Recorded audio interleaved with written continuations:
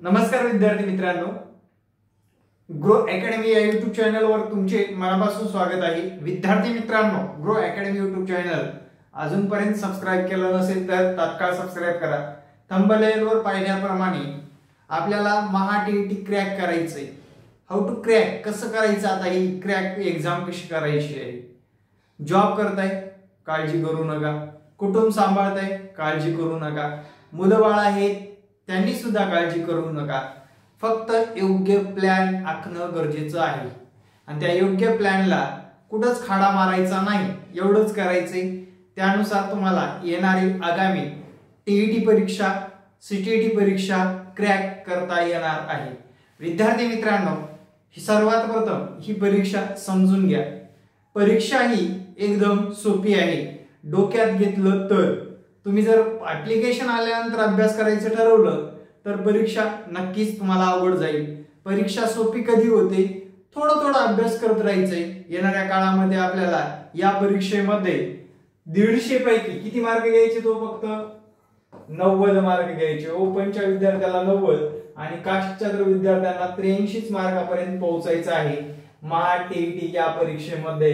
विद्यार्थी मित्रांनो, याचं समजून घ्या। बरेच विचारतात, सर टीईटी परीक्षा दिल्यानंतर टेट एक्झाम द्यावी लागते का? यस, टीईटी ही पात्रता परीक्षा आहे।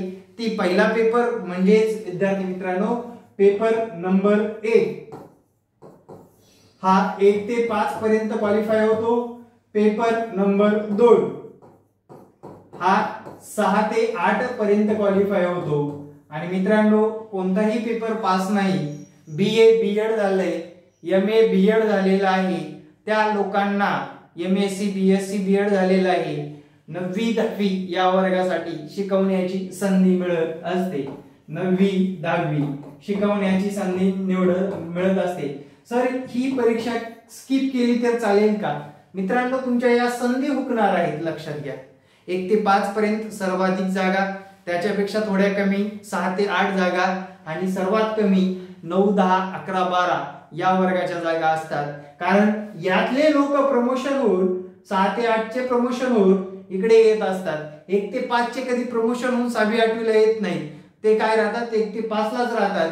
पण 6 ते 8 प्रमोशन होऊन 9वी 10वी 11वी 12वीच्या जागा भरल्या जातात। मित्रांनो, लक्षात घ्या, maha TET मध्ये आता इथून पुढे कसलाच घोटाळा होणार नाही म्हटल्यानंतर सगळं केंद्रबिंदू म्हणजे विद्यार्थी असणार आहे। पास व्हायचंय तर लावावी लागेल ताकद, अभ्यास करावा लागेल, नियोजनानुसार अभ्यास केला तरच येणारी आगामी maha TET एक्झाम पास होणार आहात। मित्रांनो, लक्षात घ्या, आता आपण नोकरी करतोय, नोकरी करताय तर मग तुम्हाला प्रायव्हेट मध्ये आयुष्य काढायचंय का? प्रायव्हेट मध्येच तुम्हाला तुमचं शिक्षण जे काही घेतलेलं आहे, B.ed किंवा D.ed केलेलं आहे, त्याचा सगळा कस तुम्हाला तिथंच घालवायचंय का? कमी पगारामध्ये सर्वसामान्य जिंदगी जगायची आहे का? एकदा स्वतःला प्रश्न विचारा, मगच तयारीला लागा। कारण मित्रांनो, टीईटी पास झाल्यानंतर आपल्याकडे लगेच दुसरं टार्गेट असणार आहे। टेट एक्झाम मध्ये सुद्धा आपल्याला मार्क मिळवावे लागणार आहे।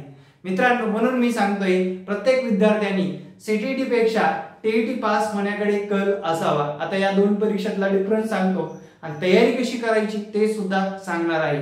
मित्रांनो, लक्षात घ्या, हा आहे टीईटीचा सिलेबस आणि हा आहे टेट एक्झामचा सिलेबस। बघा, लक्षात घ्या, याच्यामध्ये काय बदल होतोय, किती विषयाचा फरक पडतोय, फक्त बघायचंय। आता ही परीक्षा आहे 200 गुणाची, ही परीक्षा आहे 150 गुणाची।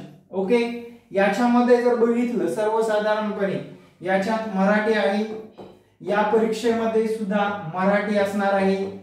याच्यामध्ये 30 गुणासाठी आहे, या परीक्षेमध्ये सुद्धा 30 गुणासाठी आहे। येथे इंग्रजी आहे 30 गुणासाठी, येथे सुद्धा इंग्रजी आहे किती गुणासाठी? 30 गुणासाठी। त्यानंतर येथे बघितलं बालमानस आहे 30 गुणासाठी। इथं कल, आवड, समायोजन, बालमानस म्हणजेच मित्रांनो इथं सुद्धा बालमानस आहे, ते सुद्धा 30 गुणासाठी। मित्रांनो, लक्षात घ्या, त्याच्या पुढे काय असतं बघा, पहिल्या पेपरला इथे अंकगणित, भूमिती, बुद्धिमत्ता सुद्धा विचारलं जाऊ शकतं 30 गुणासाठी। इथे बुद्धिमत्ता हा सेपरेट आणि गणित हा सेपरेट आहे, अंकगणित विचारलं जातं अंकगणित विचारलं जातं 30 गुणासाठी। मित्रांनो हे 120 गुण हे तुमचे अभियोग्यता घटक म्हणून मानले जातात। लक्षात घ्या, टेट एक्झाम मध्ये त्याला काय म्हटलं जातं, अभियोग्यता। आणि याच्यामध्ये 60% भाग कव्हर केलेला असतो आणि बुद्धिमत्ता हा घटक 40% भाग कव्हर केलेला असतो, म्हणजेच 80 मार्काचं कव्हर केलं जातं। 120 प्लस 80 बरोबर 200 मार्काची आपली ही टेट शिक्षक अभियोग्यता चाचणी असते। आता याच्यामध्ये राहिलेला विषय जो आपण ईव्हीएस किंवा एसएस सोशल सायन्स याच्यासाठी सुद्धा 30 गुण देण्यात आलेले आहेत आणि ज्यांचं मॅथ सायन्स पॅटर्न आहे त्याला 30 गुण देण्यात आलेले। आता लक्षात घ्या, याचा एक डीप विचार केला तर लक्षात येईल तुमच्या, हा सिलेबस तुमच्या पुढे आहे। आता बरेच लोक ज्यांचं एसएस आहे म्हणजे सोशल सायन्स आहे त्यांनी अंकगणित असेल बुद्धिमत्ताकडे अजिबात लक्ष देणार नाही आणि देणार पण नाही, त्यामुळे त्यांची फसवणूक कुठे होते, येते। जेव्हा तुम्ही येता टेट एक्झाम देण्यासाठी तेव्हा तुम्हाला काय बुद्धिमत्ता पण जमत नाही, अंकगणित सुद्धा जमत नाही। तुमचं जर टार्गेटच शिक्षक गव्हर्नमेंट शिक्षक व्हायचं असेल तर टीईटीचा आणि टेटचा अभ्यासाचा तुलना करून येत्या काळामध्ये दोन्ही परीक्षा क्रॅक करण्यासाठीच पुस्तक उचला, नसता आपला प्रायव्हेट मधला छान जॉब आहे तो जॉब आपण कंटिन्यू करू शकता। आयुष्यभर 10, 15, 20 हजार जे की हातावर पेमेंट केलं जातं बँकेत नसून तसा जॉब करू शकता मित्रांनो, लक्षात घ्या। आता तुम्हाला वाटेल की बाबा सर निगेटिव्ह कसं बोलतोय, कारण या परीक्षा सोप्याच नाहीतच मित्रांनो, लक्षात घ्यायचं। मेरिट सुद्धा सांगतो मी थोडक्यात। याचं मेरिट जर बघितलं 2021 मध्ये झाली होती आणि 3.5% रिझल्ट लागला होता। नवीन विद्यार्थ्यांनी कान खोलून ऐका, किती 3.5% रिझल्ट लागला होता। आणि मित्रांनो ही 2022 मधली टेट झाली होती, याच्यामध्ये 100 पेक्षा जास्त मार्क घेणारे विद्यार्थी फक्त 32,000च आहेत आणि जागा आल्या 30,000। जागा किती येणार आहे, 30,000 जागा येणार आहे। 100 पेक्षा म्हणजे निम्म्यापेक्षा जास्त मार्क घेतलेले 32,000 लोक आहेत, म्हणजे यांची सुद्धा गुणवत्ता खालावत चाललेली आहे। याचं कारण म्हणजे एकतर शासनाचा हलगर्जीपणा नक्कीच आपण म्हणू शकतो, पण विद्यार्थ्याचा किती हलगर्जीपणा आहे, अभ्यास जेव्हा परीक्षा आल्यानंतरच करतात त्यामुळे विद्यार्थ्यांना या परीक्षेमध्ये नुकसान होतं। आणि जेव्हा किंमत कधी कळते टीईटी एक्झाम पास होण्याची, जेव्हा शिक्षक भरती निघते तेव्हा प्रत्येक विद्यार्थ्याला टीईटी पास झाला असतो तर बरं झालं असतं असं म्हणता येतं। आता आपण मेन मुद्द्यावर येऊ, जॉब करून नोकरी सांभाळून अभ्यास करता येतो का? यस, प्रॉपरली गायडन्स मिळवा मित्रांनो। आता यातल्या बऱ्याच गोष्टी तुम्हाला माहित नसतात, बरेच कॉलेजमध्ये आहेत त्यांना सुद्धा माहित नाहीत। आता जस्ट मला या 10-12 दिवसात जर बघितलं सर टीईटी एक्झाम पास झालं की मी नोकरीला लागणार का, असे प्रश्न विचारण्यात आले होते। ज्यांचं डीएड कधी झाले 2009, 2010, 2015 मध्ये झालेल्या लोकांना अजून पण प्रक्रिया माहित नाही, ही खंतच म्हणावी लागेल या परीक्षेची आणि आपण शिक्षक होण्याची मित्रांनो, लक्षात घ्या। त्यामुळे प्रॉपरली गायडन्स महत्वाचं आहे आणि ते गायडन्स देण्याचं ग्रो अकॅडमीच्या माध्यमातून आपण कार्य करत आहोत मित्रांनो। लागलीच गरज तर माझा नंबर आहे इथे 9665484048 व्हॉट्सअप करू शकता या नंबरवर तुम्हाला काही माहिती हवी असेल तर। त्याच्यानंतर ज्या लोकांना मार्गदर्शन हवं आहे की बाबा प्रॉपर सर आम्हाला संपूर्ण मार्गदर्शन आणि अभ्यासात राहायचंय, स्टडी करायचंय, या दोन्ही परीक्षा तुमच्या सोबत क्रॅक करायच्या असं ज्यांना वाटतं त्यांनी ऑनलाईन क्लासच्या माध्यमातून वेळोवेळी मार्गदर्शन घेऊ शकता। तुम्हाला जर मी टीईटी सर्टिफिकेट देतो असंच म्हटलं तर तुम्ही 1 लाख रुपये द्यायला सुद्धा तयार असता। जर मार्गदर्शनासाठी तुमचे जर 2 पैसे खर्च होत असतील आणि मित्रांनो घोटाळा न करता व्यवस्थितरित्या जर आपण या परीक्षा क्रॅक केल्या तर आगामी काळामध्ये आपल्याला रिझल्ट आणल्याशिवाय राहणार नाही, एवढी मी शाश्वती देऊ शकतो। त्यानंतर आता नियोजन कसं करायचं, जॉब करताय बरोबर।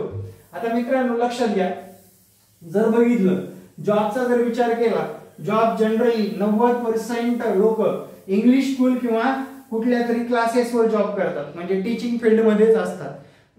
तो एक आपल्याला नक्कीच फायदा होणार आहे। नोकरी फील्ड मध्ये आहात ना तुम्ही, नोकरी कोणती आहे तुमची? शिक्षक म्हणून नोकरी करताय. कोणती? शिक्षक म्हणून नोकरी करताय. बरोबर, नोकरी कोणती करताय? शिक्षक म्हणून करताय. आता मित्रांनो, शिकवायचंच आपल्याला, वेगळं काही करायचं नाही. आता जिथे तुम्ही नोकरी करताय ना तिथे या रिलेटेड सब्जेक्ट निवडायचा प्रयत्न करा.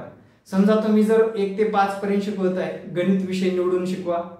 तुम्ही 6 ते 8 शिकवताय, विज्ञान विषय निवडून शिकवा, गणित विषय निवडून शिकवा, इंग्लिश विषय निवडून शिकवा, मराठी विषय निवडून शिकवा. त्या विषयाचा काटेकोर आणि परिपूर्ण अभ्यास करा. विद्यार्थ्यांना पण द्या आणि आपल्यामध्ये सुद्धा प्रगती करा.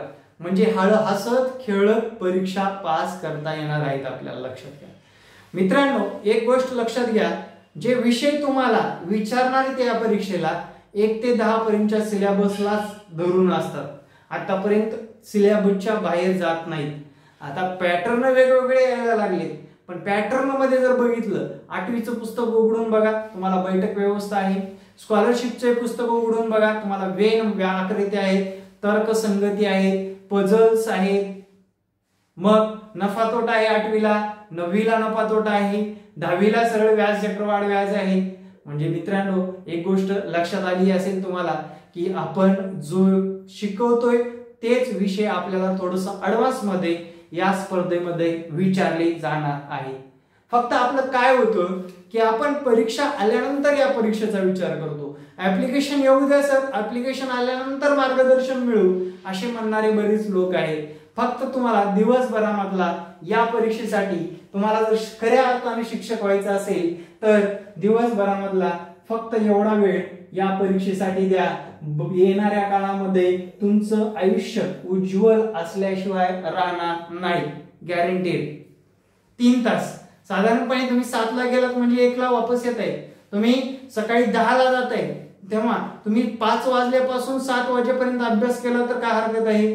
तुम्ही संध्याकाळी 5 वाजता येत आहे, तुम्हाला जेव्हा तुमच्या कुटुंबातून वेळ काढूनच करावं लागणार आहे, हे नक्की आहे मला. कारण महिला मंडळ म्हणून बघितलं, वेळेचं नियोजन, वेळ खूप कमी असतो, लहान लेकरं असतात, बऱ्याच गोष्टी असतात. त्यासाठी त्यांनी काय करायचे, वेळ काढला पाहिजे आपल्या स्वतःसाठी, आपल्या प्रगतीसाठी. कारण आपलं उज्ज्वल भविष्य हे आपल्या नोकरीवर अवलंबून आहे. तेव्हा आपलं स्वतःचं अस्तित्व टिकवण्यासाठी नोकरी करायची आहे आपल्याला, ती पण शिक्षक मध्ये, गव्हर्नमेंट मध्ये. मित्रांनो, घरच्याचा तगादा नसतो. जेव्हा तुम्ही मार्केटमध्ये काम करायला जाता, नोकरी करता, तेव्हा ते सर्वात महत्वाचं म्हणजे गलिच्छ पॉलिटिशियन, म्हणजे तुझं काय बरं, पर्सनल गोष्टीवर चर्चा हे घडतच असतं. मी पाहतो इंग्लिश स्कूलमध्ये विशेष करून, फक्त इंग्लिश स्कूलमध्ये आपण नटून थटून गेलो म्हणजे तिथे पगार वाढला असा नाहीये. पगार एक स्पेसिफिक देतात, काम जास्त करून घेतात आणि मित्रांनो आपल्याला नोकरीची हमी नसते. कधी आपल्याला ते संस्थाचालक वाटेल तेव्हा आपल्याला काढून टाकतात. त्यामुळे या परीक्षा क्रॅक करणं गरजेचं आहे, मला इथे सांगावंसं वाटतं मित्रांनो. लक्षात, म्हणजे आपण कुणाच्या दडपणाखाली नसावं, आपला एकच मालक गव्हर्नमेंट असावा, माझं हे स्पष्ट मत आहे. आणि त्यासाठी मित्रांनो मार्गदर्शन योग्य मिळण्याचं ठिकाण आपलं गृह अकॅडमी आहे. ज्या विद्यार्थ्यांना ऑनलाईन क्लास जॉईन करायचे त्यांनी मला या संपर्क क्रमांकावर संपर्क साधू शकता. त्यानंतरची गोष्ट अशी आहे, सर वेळच भेटत नाही. काढला तर वेळ नक्कीच भेटतो. मोबाईलचा कमी वापर करा, म्हणजे क्लास करायचे तेवढंच करा. जे महत्वाच्या गोष्टी आहेत त्या सर्च करून बघा वेळोवेळी, आणि ज्या गोष्टी आपल्याला आवश्यक आहेत भविष्यासाठी त्या गोष्टीवर जास्त काम करा. तुम्हाला वेळ ऑटोमॅटिकली मिळून जातो आणि आपल्या प्रगतीमध्ये घरच्यांचा सर्वात मोठा सपोर्ट असतो. आपण जर एक स्टेप पुढे गेलो, आपण टीईटी पास केलं समजा, लगेच घरचे काय म्हणते, टेट एक्झाम सुद्धा पास कर. त्यांना माहित आहे ही व्यक्ती काहीतरी परिवर्तन घडू शकणार आहे, त्यामुळे ते आपल्याला आवर्जून वेळ देतील. बरोबर, आवर्जून वेळ देतील आणि आवर्जून वेळ मिळाल्यामुळे आपल्याला आपल्या आयुष्यामध्ये अजून प्रगती करता येणार आहे. स्पष्ट सांगायचं म्हणजे आपल्याला नोकरी असेल तरीही आणि विद्यार्थी मित्रांनो कोणत्याही गोष्टीचा अडथळा असेल तरी आपल्याला जर या परीक्षा क्रॅक करायच्या ठरवल्या मनातून तर नक्कीच क्रॅक झाल्याशिवाय राहणार नाही. अशा पद्धतीने विद्यार्थी मित्रांनो हा प्रामाणिकपणे व्हिडिओ बनवण्याचा प्रयत्न केलेला आहे. तुम्हाला कसा वाटला नक्कीच कमेंट मध्ये सांगा आणि या दोन्ही परीक्षा कशा पद्धतीने होतात याकडे लक्ष देऊन लक्षपूर्वक अपडेटेड राहा आपल्या चॅनल सोबत। आणि मित्रांनो, आपले क्लास जर बघितलं सर्व काही IBPS पॅटर्न नुसार शिकवलं जाणार आहे। आता ही IBPS म्हणजे काय हे माहित नाही मित्रांनो। IBPS ही अशी कंपनी आहे, प्रायव्हेट सेक्टर मधलीच आहे, तिच्या माध्यमातून परीक्षा अरेंजमेंट केली जाते। जी टेट एक्झाम सुद्धा IBPS ने घेतली होती आणि अशा पद्धतीने आता TET एक्झाम सुद्धा ऑनलाईन कशी होणार आहे, IBPS पद्धतीनुसार होणार आहे, पॅटर्न अनुसार होणार आहे। व्हिडिओ कसा वाटला कमेंट मध्ये सांगायला विसरू नका। येणारे प्रत्येक व्हिडिओ पाहण्यासाठी आपल्या लाडक्या चॅनलला सबस्क्राइब करा। जय हिंद मित्रांनो, भेटू नेक्स्ट व्हिडिओ मध्ये। जय हिंद, जय महाराष्ट्र, धन्यवाद।